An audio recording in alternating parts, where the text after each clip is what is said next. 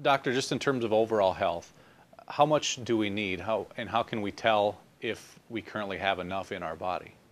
Two separate questions, very good ones.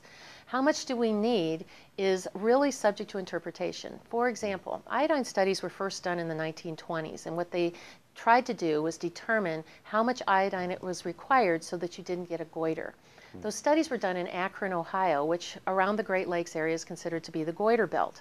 So they took two populations of girls, and they gave one population potassium iodide, and they gave one population nothing. And over a long period of time, they compared and said that the girls that had potassium iodide did not get goiters or got very few, and the ones that were not receiving iodine got very large goiters. Conclusion of the study is that iodine keeps you from getting a goiter. And at that point in time, they determined that about 150 micrograms per day is the amount of iodine that is necessary to keep you from getting a goiter.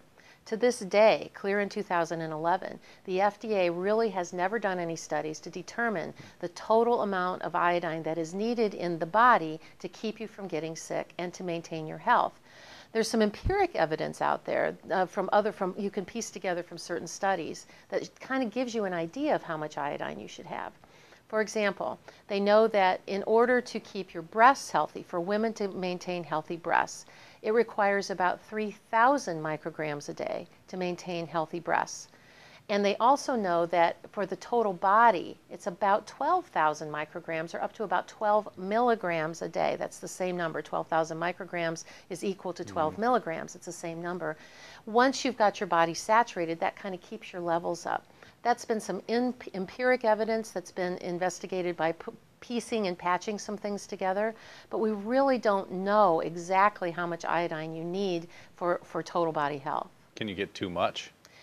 It's interesting that they talk about getting too much iodine. There was a study that was done back in the 1940s. It was called by two researchers called the Wolff-Chaikoff, and it became the Wolff-Chaikoff effect. And what they determined was that if you took a very large amount of iodine very quickly, that it would shut your thyroid down and make it stop working. And so a lot of endocrinologists and doctors, they have what we call iodine phobia. They're so concerned that if you start taking iodine supplements or anything, that you're going to shut your thyroid down.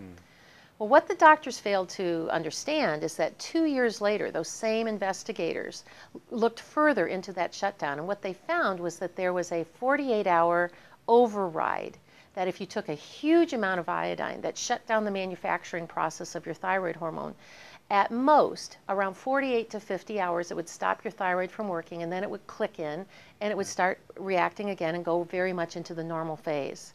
So some of the biggest researchers in thyroid textbooks, they all say that too much iodine is really a false premise if you start slowly and build up. Now, with that said, I think iodine needs to be very much respected.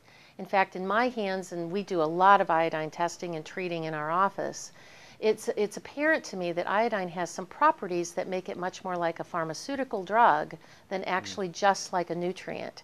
And that's because it's very powerful and it needs to be respected.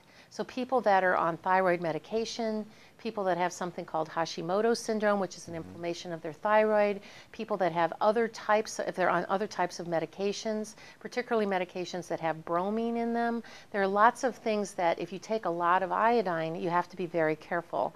And some things that I really believe should be done under the direction of an integrative physician.